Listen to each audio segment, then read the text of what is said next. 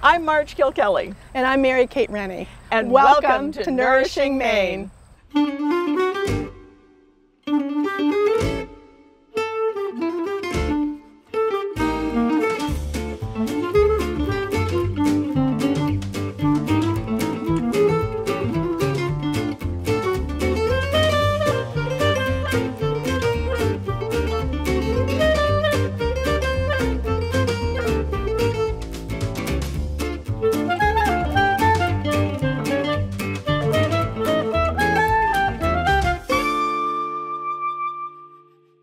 So what are we going to do today? We're going to make some refrigerator pickles. We're actually going to do our riff on refrigerator pickles. There are so many different ways to make them. They're so easy, and they're the perfect snack for hot days in fall like this one. And they're also perfect when it's a hot day and you don't want to heat your kitchen up with a boiling water bath. That's for sure. Yeah. And you've got all the product that's coming forward. And it is the perfect, quick, easy, and delicious refrigerator pickle. Especially when you've got all these pickles from the garden and you don't want them to go too quickly. So what we're going to do is we're going to follow a recipe off of Marjorie Standish's book titled The Maine Way.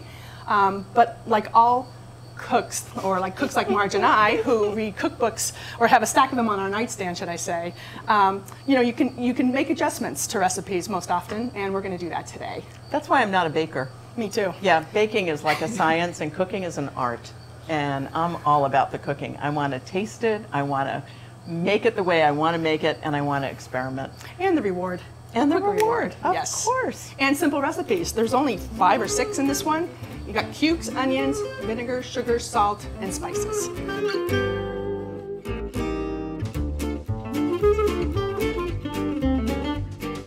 So you were telling me about cucumbers, and I mean, I knew they had 2 ends, but that's all I knew.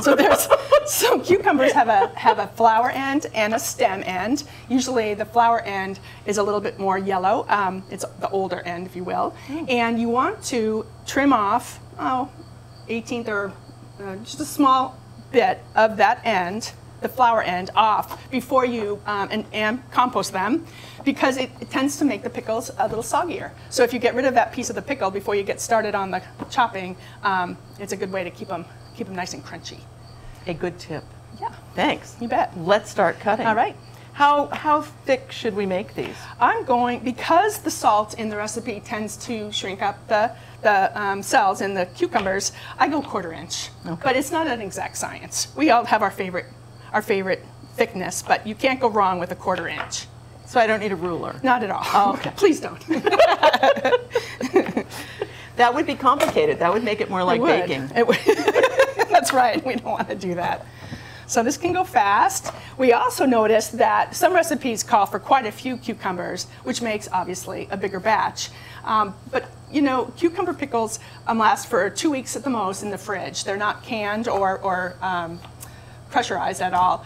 So unless you want to give them away as gifts, or you have a reason to have a whole lot of refrigerator pickles, you can adjust the recipe by half, a quarter, even a couple of jars if you want to. I love bread and butter pickles. They're sweet, right? Yeah, they're very sweet. So I don't know the difference between all the different pickles. I think we saw in Marjorie's book icicle pickles and refrigerator pickles, bread and butter. What's another one? Oh, I mean, there's dill pickles. I put it in the wrong place. I know that's dill pickles. Dills obviously are my fave. Oh, really? But clearly, I love sweet pickles for summertime, particularly. Yeah. All those barbecue applications, if you will. Well, and don't forget tartar sauce. I know. Yum. Tartar sauce. You got to drain some of the brine, but you chop up these beautifully pickled cucumbers, and man, you've got your homemade tartar sauce, your homemade relish, your homemade pickles. One more a piece. All right. I gave you one. Oh, you're on it. So in this recipe, what we're calling for are 10 medium cucumbers. Now, medium is an interesting question because now we have English cucumbers, which are like a yard long, and we have slicing cucumbers, and we have pickling cucumbers.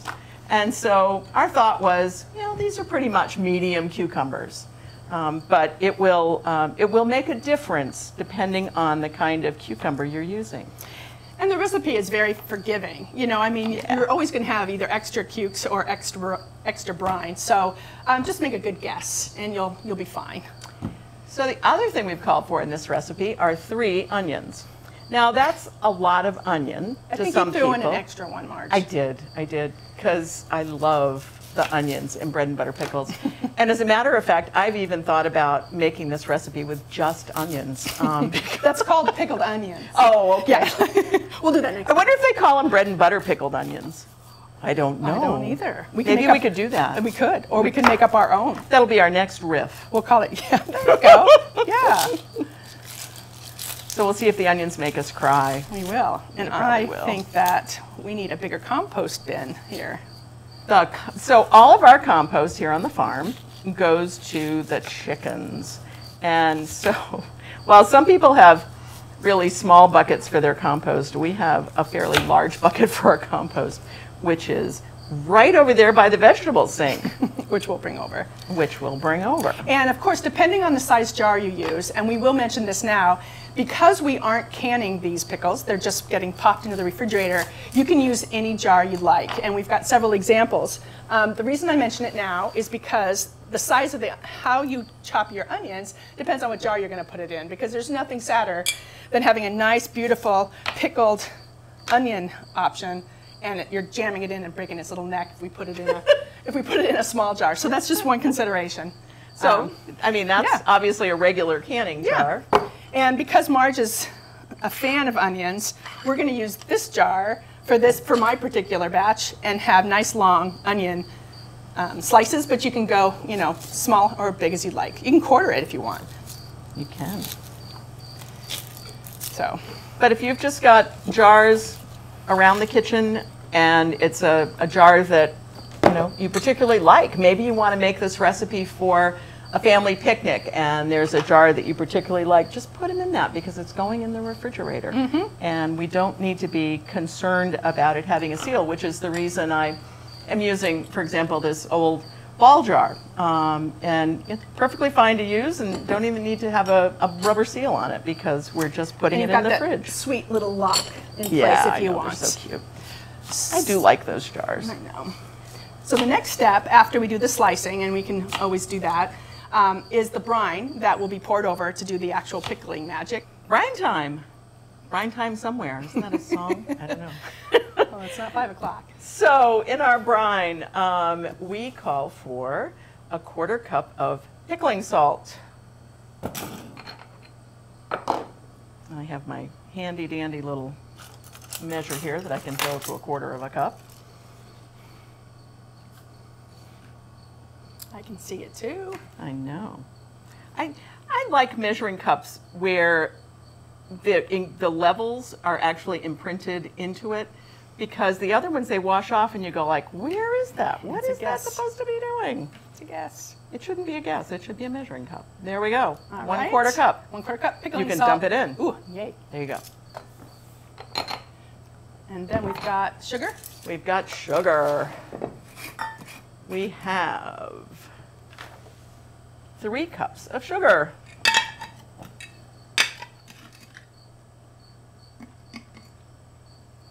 There you go. Yay. So satisfying. It is. Vinegar. Yes. We need 2½ cups of vinegar. And this is a 2 cup.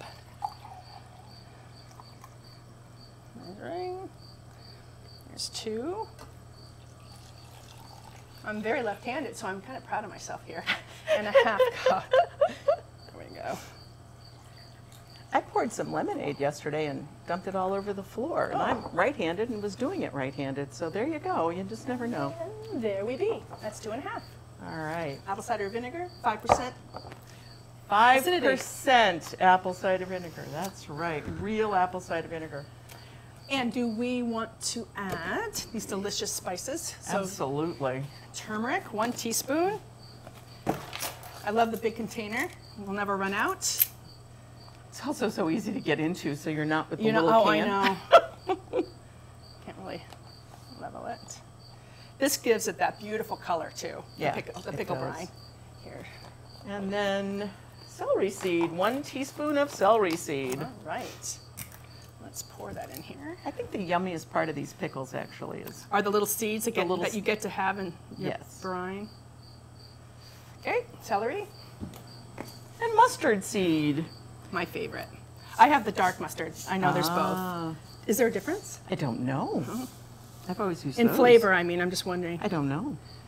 I just know if you have faith in mustard seed, you can make good pickles. I think we're there. I think we are. Sugar, salt, vinegar, spices. There you so go. this gets heated up. It does. We're going to put it on the stove on medium, and we are going to bring it just to a boil, All right. stirring it. Okay.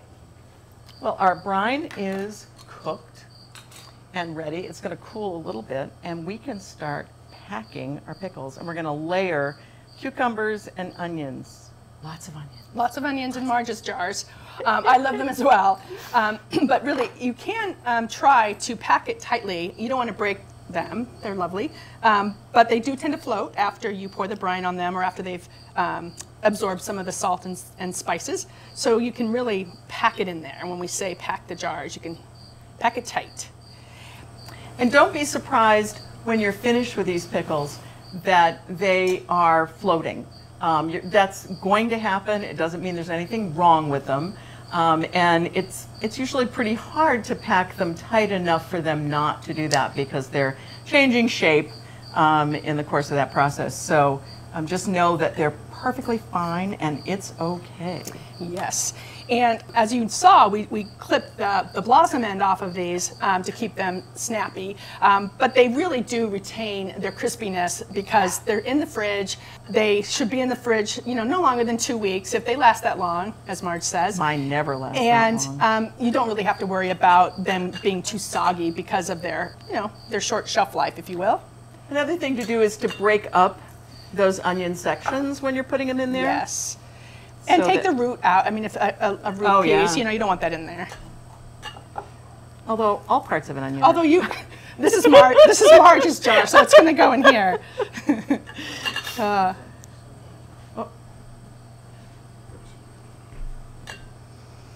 you can push them in there. And the brine will find its way, of course. This recipe is going to make about 4 pints of pickles. More or less, as we More or mentioned. less, yeah. And again, it depends on the size of your cucumbers. It depends on how much you press them down, how many onions you use. But you inevitably, like I said, you know, if you know that it's going to make a lot of pickles and you don't think you could get through them, you can half the recipe, you can quarter it, you can make a jar or 2. It's all very forgiving. And you can play around with it a little bit. Yeah, in the springtime you can use, you know, asparagus or and onions. That I would mean, be you can mix up interesting. That'd be veggies fun. as well. So mine's pretty tight. Of course, you want a little bit of room at the top for the brine. So when you open the jar, you don't spill it all over the front of yourself or in the fridge. So that's a pretty well-packed I mean, you aren't supposed jar. to do that. You aren't I know. supposed to be spilling the brine all unless you're over. careful. That's a pretty well-packed pickle jar. And so we're getting We're getting there. quite a few. I'm going to use one of the jars that you brought. Sure. One of the non-canning jars, Yes, if you will. right. And that's a non-canning one too. Oh, is it? Oh, This okay. one here. Oh, all right. It doesn't matter. I was so focused on making sure I had plenty of onions in mine that I saw really you wasn't, weren't noticing I my wasn't jar. watching what you were doing. I saw that. And you already put it in your beautiful little jar. I did. I love those. I do too.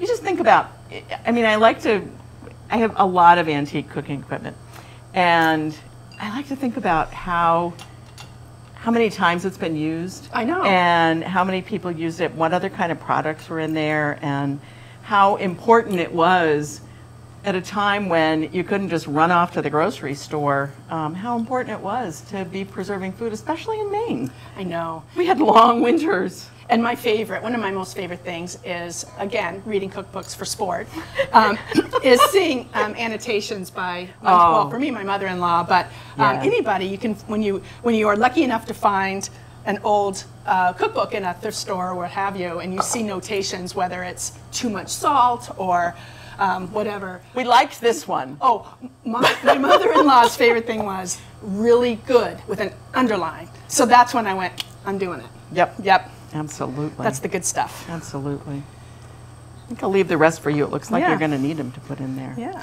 And you know, the other part of it is if the amount of pickle and cucumber and onion that you have doesn't completely fill up the jar, that's okay too. Right. I mean, again, it's very forgiving, and it is a really cool recipe in that way. And we will see how the brine ratio works out with our cukes and go from there. I shall go get the brine. All right. I've got the ladle. I'm going to give it a good stir. You can see the turmeric on there. It's so beautiful. It is. And it smells so good. And at this point, you know, of course you're welcome to add a funnel and do it the tidier way, but I'm going to be careful and see how we do. The wider mouths will help me out, I hope. That's why they make dishcloths. Well, you think. And Yeah. aprons. And aprons, absolutely. So this is still warm, which is perfectly fine. You can smell the mustard, and the celery seed has really opened up. So good. Yeah, and I just can't resist the color. Yeah. So that's What's that? pretty good. And when we're done pouring this in here, we will debubble, and you'll see you can really gain some space when you get those air bubbles out of there. I love watching it sort of cascade over the cucumbers I know, too. so you see the it's seeds? just so pretty. I know, right? And they get so well dispersed. So how do you use your refrigerator pickles? All the ways. All the ways. Well, I use the brine. I mix that with mayonnaise to make a coleslaw dressing, Oh. which is just delicious and so easy. That's a good idea. That's a And sweet coleslaw. It is a sweet coleslaw and yummy. And then obviously, I put pickles on just about everything. Yeah, so there you go. So I put pickles on burgers. I chop up pickles and put them on baked potatoes. I know that's sort of strange for some people, but that's how I do it. So we're filling up the last two. They're looking delicious. It is so pretty, isn't it? Smells like pickles. Smells like Does smell summer. pickles. It does, without the house all being hot. Yes. Here, I'll tip that a little more. There Okay. we go. Or we can Actually, I can pour it. Yeah, why don't you pour it? There you go. Top that one off. There. Right. And we will debubble. Debubble? Debubbling with our chopsticks, which I find is the easiest and best tool to do this with. So we're getting the It's a little bubbles more. that are way down at the bottom that the cucumbers are holding? The cucumbers or the onions trapped air when you pack them, especially in this tight one, right? So it'll leave a little bit more space up at the top. This one's actually probably too full. There we go. Neat. Yeah, It does smell so good. I know, it does. That's the other thing. If we were making these as regular preserved pickles and in a bath, we'd have to wait a couple of weeks before we could eat them, wouldn't we? Well, if we wanted to have them shelf stable, we would use a water bath canner. Yep. And we would need to preserve them appropriately with an approved recipe. And they do suggest if you can your cucumbers that you wait a couple of weeks for them to get their yumminess together. Whereas with a refrigerator pickle, wait overnight and you've got yourself a delicious treat. So, and it does keep the kitchen cooler. There.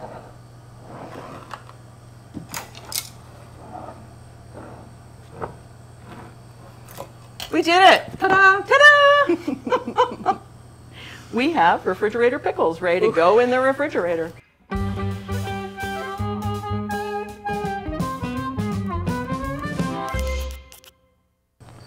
I always thought vinegar was vinegar.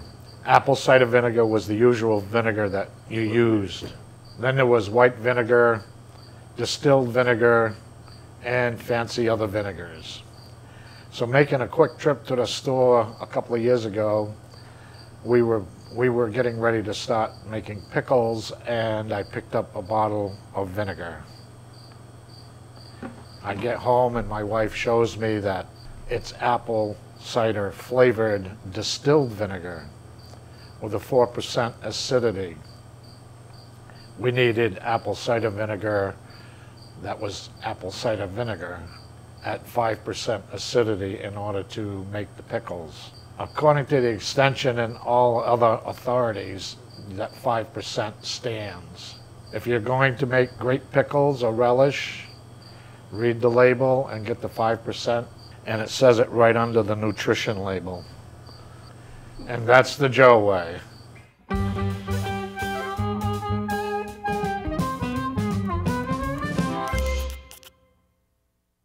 So now we get to do the really fun part. We get to taste the pickles. Can't wait.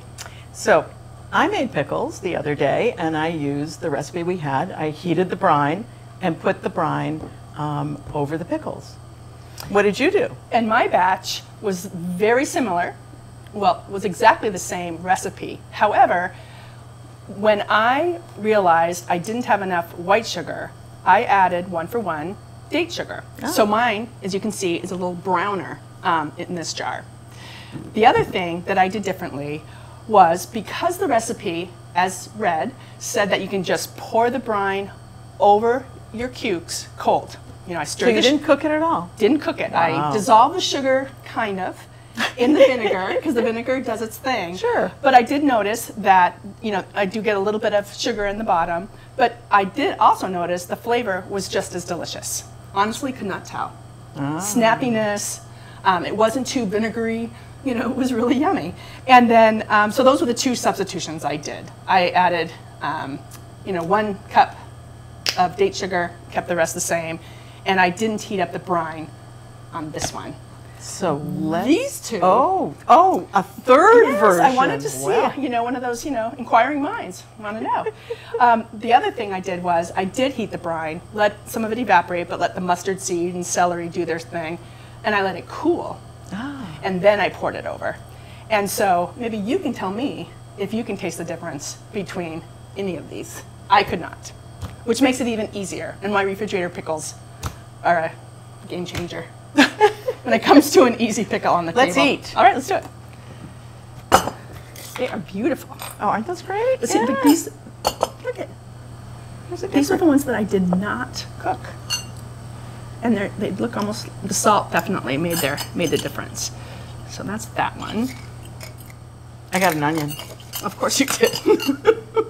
And you can see if you can taste the difference in mine, if you want. Oh, yeah. I wanna try. Well, you need to try I mine. do. I'll even try an onion. Don't take too many onions. It's the color I'm after. Oh, okay. Yeah. It's all right. All right. I'm going to try yours first. And you can hear the snap with the fork. All there. I love bread and butter pickles. Wow. They're so good. Maybe they just wake up your whole palate. I am amazed that the seeds actually bloomed. I mean, I You would, mean in this one? in the one that wasn't cooked, I know. because it doesn't, I don't know, in my head it didn't make any sense. I know. It just makes it just goes to show these older recipes, just, you know, they did what they had to do, and, you know, we're And the they knew ones- what they were doing. And we overthink it maybe, Yeah, probably. but I'm going to try your other one, too. okay. I don't think you can tell the difference between the date sugar and real sugar. I mean, granulated sugar. They're both real. And they're both very I mean, they're both sweet. sugar. Yeah. Now, these are interesting because they didn't sort of, not shrivel in a bad way, but they didn't This sort one of, really did. it really did, And yeah. I think it's because when you cook the brine, it does evaporate some of that vinegar. And I think, you know, this had full power vinegar, even though the taste is not off-putting. They're all delicious. I don't know. They're all delicious. So a forgiving recipe, An easy easy for recipe. tonight.